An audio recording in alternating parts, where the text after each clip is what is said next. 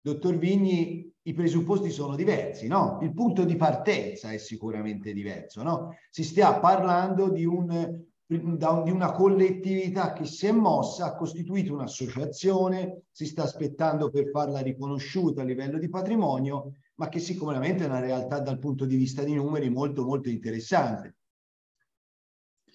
Sì, ma noi in questi giorni stiamo raggiungendo i 100 associati, quindi è già un bel risultato.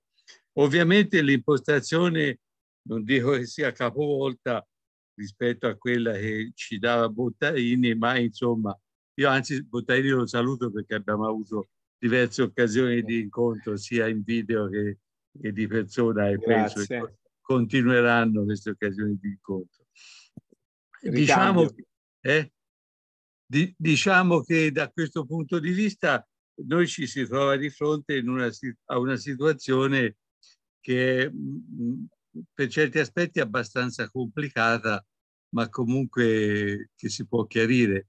Intanto l'associazione è nata non limitandosi al territorio di una cabina principale, ma ragionando di Siena, già sulla città di Siena ce ne sono 3, poi ce ne sono altre nei comuni confinanti, quindi noi si immagina che l'associazione sia il gestore delle varie configurazioni che possono nascere in ciascuna cabina principale. In qualcuna abbiamo una trentina di associati, in qualcun'altra una 25, insomma è già un buon numero. Qual è la caratteristica dei nostri associati? Per lo più è di cittadini che intendono intervenire realizzando impianti per il proprio fabbisogno, ma mettendosi in comunità. Ma oltre ai cittadini, che sono un'ottantina, ci sono anche una decina di soggetti abbastanza importanti dal punto di vista sia culturale che sociale. 2 parrocchie, una compagnia laicale, la CGL, il Sunia, insomma vari organismi che sia in quanto titolari di contratto di fornitura di energia elettrica interessati a investire, sia in quanto sensibili alla problematica ambientale e quindi a dare il loro contributo. Quindi però a questo punto noi abbiamo cominciato a ragionare anche del regolamento per quanto riguarda i rapporti con gli associati facenti parte di ciascuna configurazione. Lo schema per quanto riguarda la gestione di quello che è stato chiamato il TIP è uno schema sostanzialmente molto attento ai problemi del sociale, perché noi partiamo dal presupposto che chi investe e diventa un prosumer ha immediatamente il grosso dei vantaggi che sono costituiti dalla riduzione dei costi e dal fatto che non avrà spese diciamo per oneri di sistema e potrà avere oltre all'incasso per il prezzo ceduto alla rete, un ulteriore incentivo che è quello per l'energia condivisa con i consumatori puri. In parte abbiamo un paradosso che in questo momento sono più gli investitori che i consumatori, e questo è un problema credo che sia ancora più grosso per quanto riguarda gli investimenti aziendali tipo quelli di cui ci parlava il Bottaini, perché se io faccio un investimento bello grosso e non trovo, mi pare che l'idea che un'azienda consumi il 60-70% dell'energia prodotta sia molto ottimistica. Per le famiglie sicuramente è difficile andare oltre il 45-50%. Quindi se non si trova a fianco di ogni 3 kilowatt prodotte una famiglia che ne consumerà almeno due in un anno, 2000 kWh in un anno, si rischia di non avere il contributo per l'energia condivisa. E quindi questo fa vacillare un po' tutto il ragionamento. Per cui noi nei confronti della gestione, diciamo, delle entrate per l'energia condivisa abbiamo ipotizzato uno schema abbastanza semplice. Il grosso, non dico qui le percentuali perché è una discussione appena avviata, il grosso ovviamente sarà per i produttori che installano a loro spese l'impianto. Una parte dovrà essere necessariamente per la comunità energetica, per la gestione delle sue spese di funzionamento e di gestione.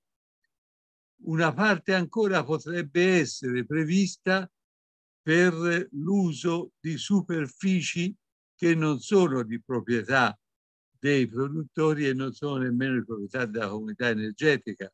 Penso per esempio nel caso in cui si vada a intervenire sul suolo pubblico con pannellature a copertura di parcheggi o cose di questo genere, potrebbe esserci una necessità di erogare un contributo a favore dell'uso, diciamo, di queste superfici. Anche se, per esempio, nel caso dei comuni, la cosa potrebbe essere mediata mettendo sul piatto come contropartita l'erogazione di energia anche del tutto gratuita a famiglie in condizioni di povertà energetica. Per questo ci si è posto anche un problema: come andremo a selezionare i consumatori puri? Noi non pensiamo ai consumatori puri di far pagare nulla. Pensiamo che proprio perché il loro apporto è essenziale per far funzionare il sistema, possano essere consumatori che non pagano nulla dell'energia che hanno in condivisione con i produttori. Però poi a questo punto chi li sceglie? Quindi abbiamo immaginato che in prima battuta ci possa essere una ripartizione dell'energia tra diciamo, le utenze differenziate dello stesso soggetto produttore.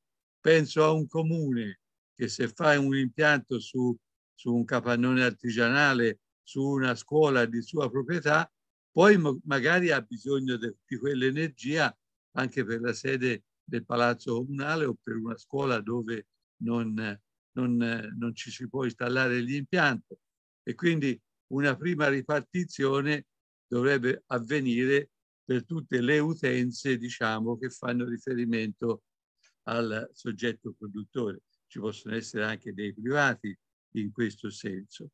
E poi a quel punto si dovrebbe passare a prendere in esame il concetto di famiglie che hanno all'interno delle persone che hanno bisogno di energia per attività salvavita, sanitarie, eccetera.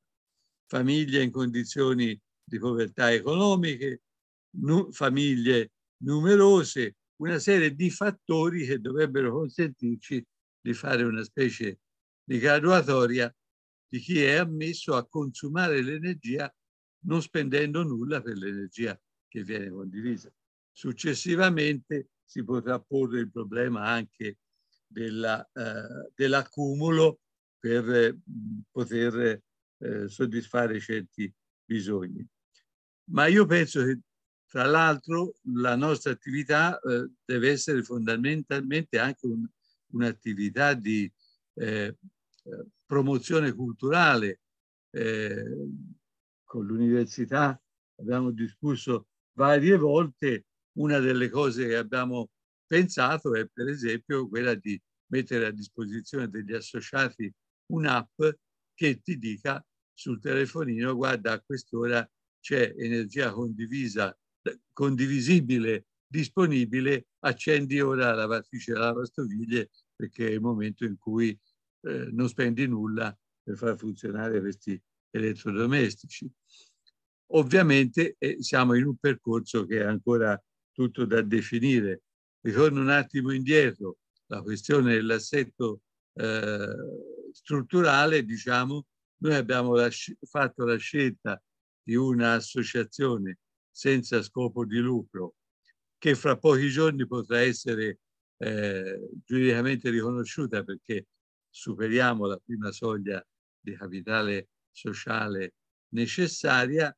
C'è un discorso aperto con il CESVO, che ne abbiamo parlato in questi giorni anche in sede di Regione Toscana, a proposito della possibilità di riconoscere a un'associazione di promozione sociale la possibilità di operare in questo campo. C'è chi vede ancora prevalente la parte economica dell'operazione, ma se capite il tipo di ragionamento che io ho fatto finora sul trattamento dei consumatori, in questo caso diventa molto più importante la funzione sociale, per cui stiamo cercando di avere un chiarimento anche su queste cose. Poi l'unica cosa che voglio aggiungere è che noi ovviamente ci teniamo alla larga dai grandi impianti, sia per problemi di dimensionamento anche strutturale. Il nostro territorio non consente di fare impianti nemmeno superiori ai 200 megawatt, e quindi si sta lavorando anche in relazione a tutti i vincoli paesaggistici, vincoli urbanistici che ci sono, su una serie di piccolissimi impianti che vanno a costituire una rete, e quindi da questo punto di vista diventa anche molto importante la collaborazione tecnica sia con i professionisti che abbiamo all'interno dell'associazione, ingegneri, architetti, periti, aziende installatrici, che ci potrebbero consentire di tenere un rapporto con una pluralità di soggetti molto ampia come quella che abbiamo in mano.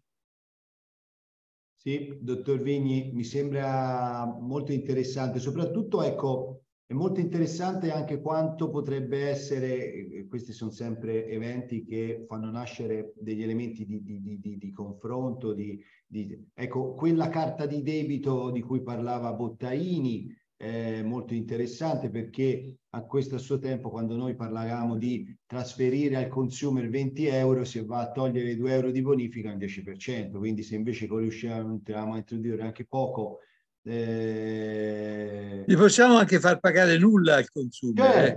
Certo, no, ma se nell'ipotesi si debba riconoscere qualcosa, ecco che diventa effettivamente.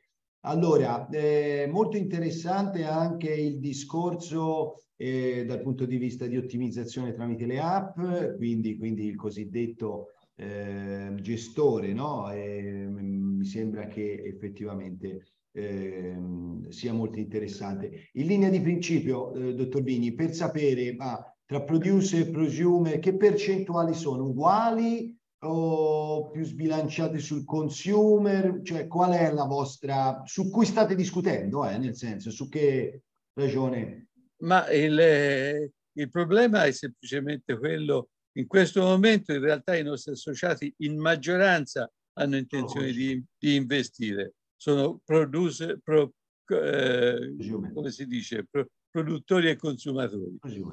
Però noi dovremo fare un punto nel momento in cui mettiamo a fuoco i primi progetti. Stiamo lavorando su una decina di progetti, alcuni dei quali aspettano soltanto l'uscita del decreto perché hanno già le autorizzazioni amministrative in mano, ma nel momento in cui dovremo cominciare a focalizzare configurazione per configurazione la quantità di energia prodotta e conseguenzialmente quanti dovranno essere i consumatori da tenere dentro, perché è un paradosso, ma probabilmente avremo bisogno di cercare i consumatori. Ci fanno una domanda, dottor Vigni, ma in questo modello, quindi bottom up proposto da Sienaenergie, l'investimento da chi viene sostenuto? Dalla CER, dai singoli producer, prosumer? o ci sono degli investitori? Qual è il modello di business che avete ipotizzato? In prima battuta sono gli associati produttori. Il grosso sarà questo. Che lo fanno Poi, per conto proprio. Che sì, lo fanno per conto proprio. E poi, ovviamente, una volta realizzato l'impianto, lo inseriscono nella configurazione della comunità energetica e entrano dentro il giro complessivo. Poi, ovviamente, noi stiamo cercando anche di partecipare a bandi e iniziative per poter avere dei finanziamenti su interventi da fare in forma diretta. Quindi la CER che tecnicamente va a fare l'investimento, quindi come soggetto che ha merito, che è titolare di un contributo e che va direttamente a essere un impianto. Quindi una forma mista, sicuramente complicata poi sul regolamento e sullo statuto, ma sicuramente ecco, da prendere come un esempio sicuramente di valutazione per considerando questa modalità abbastanza complicata. Ci sono quindi aiuta la costituzione di CER diverse per ogni cabina primaria, acquisisce manifestazioni di interesse. Quindi sì, il dottor Vigni sta raccogliendo gli associati all'interno delle CER che poi sono di più cabine primarie, cioè sì, esatto. Si caratterizza come sì, noi infatti quando abbiamo fatto lo statuto abbiamo detto si costituisce l'associazione Comunità Energetiche Rinnovabili di CER Energie che lavorerà su più cabine e su più configurazioni, anche per mettere insieme una struttura di servizio che non si deve moltiplicare per ogni cabina principale, ma può essere una struttura di servizio che lavora per questo mi piace molto, dottor per più soggetti.